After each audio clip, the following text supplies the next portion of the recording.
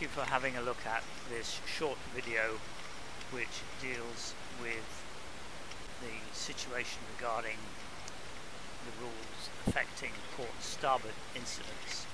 I'll start just with a quick look at the gate start for the RS200s, and the weather was quite varied during this event and ended up with quite thick fog.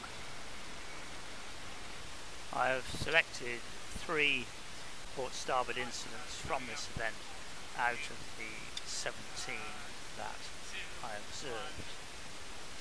In my view, there should have been a hail of protest for all of these incidents, even if they were not pursued on shore, otherwise there is no learning involved.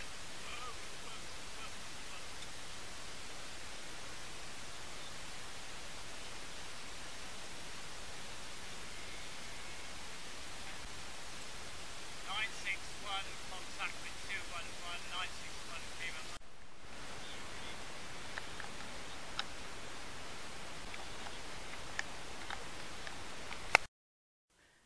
This diagram shows the situation outside the zone with a port and starboard incident. So we have, to begin with, port required to keep clear under Rule 10.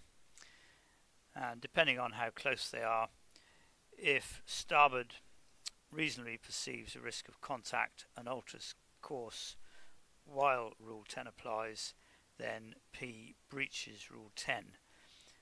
This is purely dependent on the reasonable state of mind of starboard, and if you wish to look at why this is so, then look at World Sailing Case 50, that's 50, Case 50.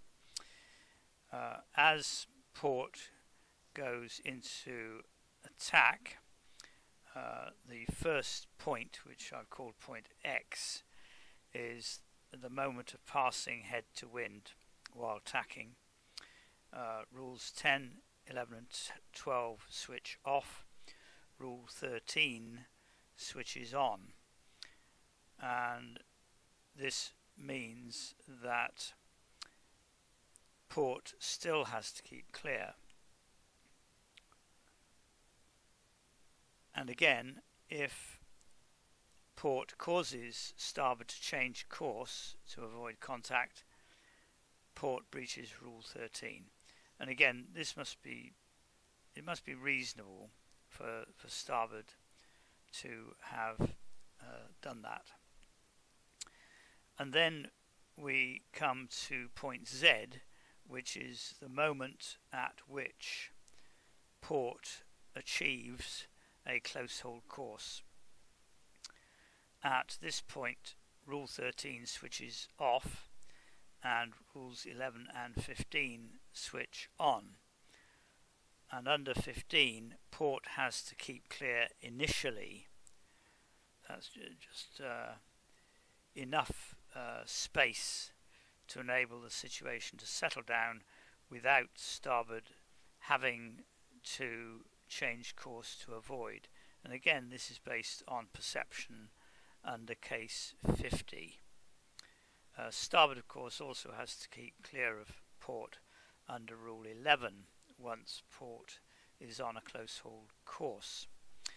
The further situation that is not shown on this is that if port, having achieved a close hold course, then bears away to any degree with her causing her stern to swing to starboard, if the starboard boat then has to change course to avoid, then port is in breach of Rule 16.1.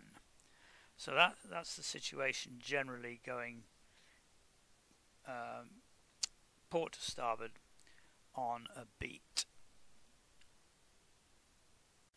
This diagram shows the same situation inside the zone, and essentially all the same things apply, because when Rule 18 switches on, then 10, 11, 12, 13, etc.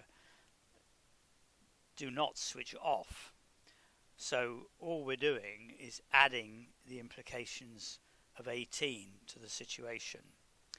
So the first thing that happens is that point X, when port passes head to wind, then in addition to everything else, Rule 18 switches on. And if after this point starboard perceives that there is a risk of contact and luffs above close hauled, then port may breach 18.3, subject to the other conditions of that rule. But don't forget that luffing above close hauled is only relevant to 18 and being in the zone. Starboard does not have to luff above close hauled for port still to be in breach of 13. And then we come to point Z, which is when port has achieved a close hauled course. Then port becomes entitled to markroom under 18.2a.